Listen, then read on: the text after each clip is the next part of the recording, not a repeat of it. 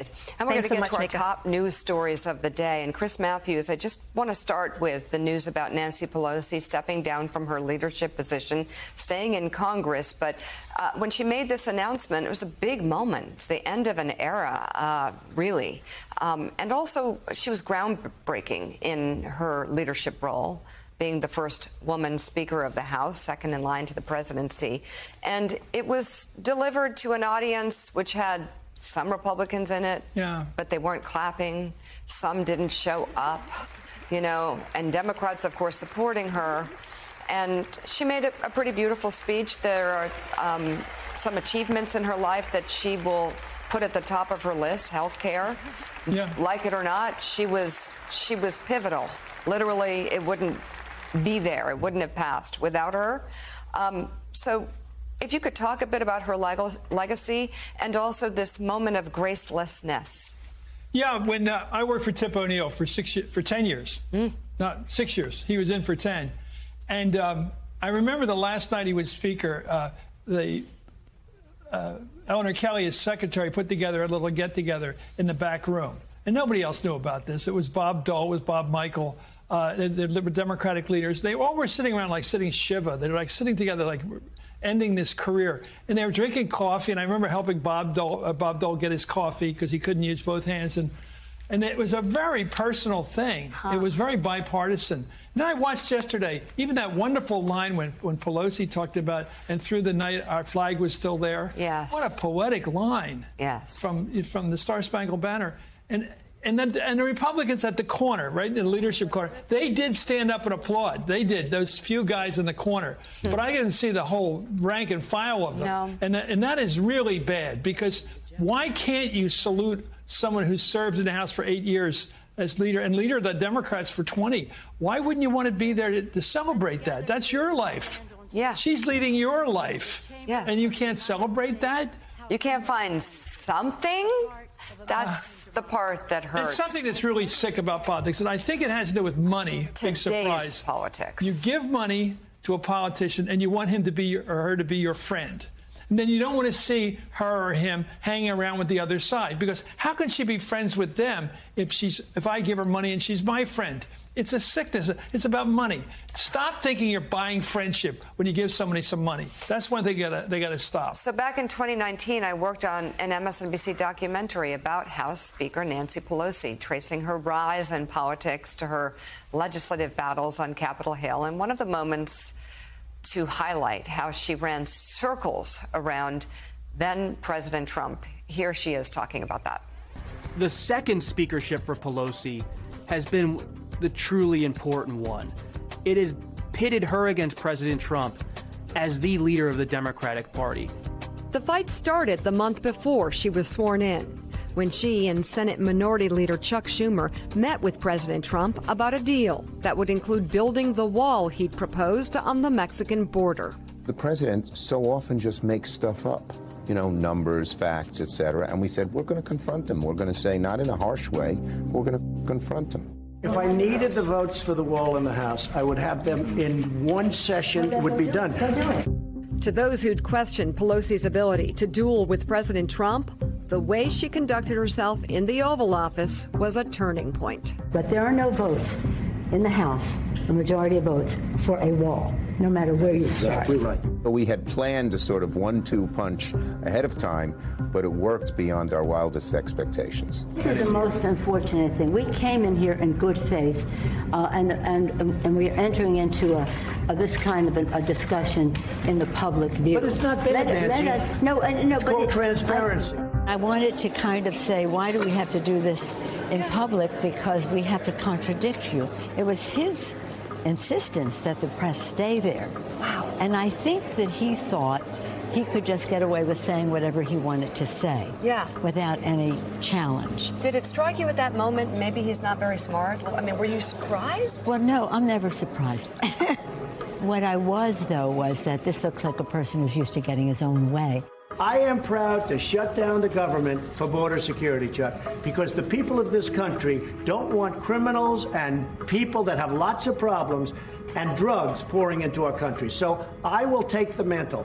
I will be the one to shut it down. I'm not going to blame you for it. The person who shuts the government down almost always loses. It's just, and he did. And he did, and he did, yes, and he did. That just brought me back. I'm a little triggered. Is anyone feeling triggered? But Nancy Pelosi, she never gets triggered. She keeps her grace. Even in that moment, you could really see the parallel. Sorry, between grace and gracelessness. She's graceful. Trump was graceless, difficult, mean, racist, sexist, misogynistic, cruel, mean, undermining, unempathetic president. Mika, this woman is so far ahead of you write about this, you know your value and all this. She had her own schedule. She's not on somebody else's schedule. No. She was going to run before Steny Hoyer was going to run. She wasn't waiting her turn. She was going to run for speaker way back in 2001. She had it all planned. And she had a schedule, and she kept to it. And she won every one of the races. And yes, she did. Jonathan Capehart, your thoughts? The great thing about seeing what we just saw is it shows just how prepared Speaker Pelosi is going into a meeting like that. But also what you saw was her core strength. Her faith in the Constitution and her reverence for the Constitution, her reverence for the presidency. As she told you, she didn't want to have that conversation in public because it would force them to contradict the president. She respected the presidency. When you're looking at Nancy Pelosi, you have to understand her reverence for and faith in the Constitution is second only to her Catholic faith. She reveres both, and both of those things ground her and ground her leadership. And Jackie, I think what I saw there from studying her in that moment, instead of playing for the cameras, she stuck to her core values and just spoke to the moment. Yeah, and you know, I have to say our colleague Paul Kane had a 65-minute interview with her after the speech, and he said that she was still pretty steely behind closed doors. She wasn't weepy or emotional about the moment, which I think any person, man or woman, would be really caught up in the emotion of it. But was very matter of fact, and she spoke about having survivor's guilt, actually, about her husband. And that, to me, was sort of one of the more shocking things, that Republicans, future potentially House Speaker Kevin McCarthy, did not attend the speech. Stephen Miller, actually, I saw him jet into McCarthy's office just an hour before the speech started, and McCarthy never emerged to go onto the House floor to watch her. So Stephen Miller's his advisor now, or what's going on? That's still a question. What's going on? Not much clarity. Apparently, they're friends. And they were just having a conversation, but there's a little bit more reporting to be done there. But and Pelosi told Paul Kane that that's what hurt her most, that Republicans at the end of the day were applauding this person who savagely attacked her husband, who is struggling, can only interact with people for limited moments, has to sit in dim rooms. He's recovering from a severe head and brain injury, and that there is no empathy or sympathy that's been expressed by Republicans for what her and her family have gone through, her grandchildren. And she talked about how, she's still living in the house with her husband where he was attacked.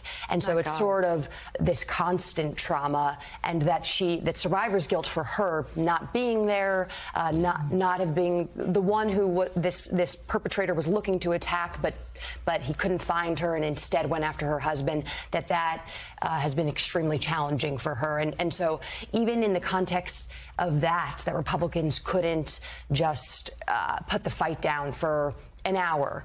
Different from the way she and Democrats responded when Steve Scalise was shot and almost killed. And I think what she said, she was outraged.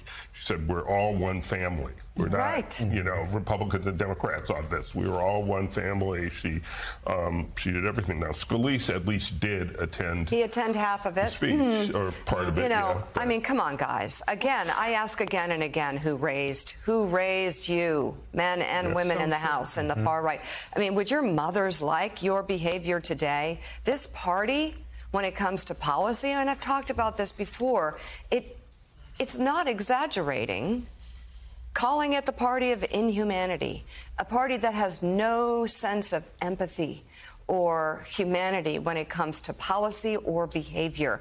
I mean, this is a party, and I'm talking about Republicans in the House, definitely not some members of the Senate who take a different route, like Mitch McConnell put out a very generous and appropriate and graceful statement. That's how it works, guys, in the House. But you tend to stay in this inhumane, cruel corner where you can carry out your policies, whether it be on abortion, wanting like a 13-year-old girl to be forced to have a baby of a rapist, or guns, where that's not where the country is. It's just not.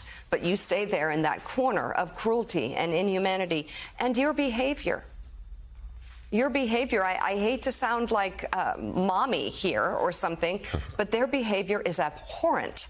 And their behavior after Paul Pelosi was attacked. You know,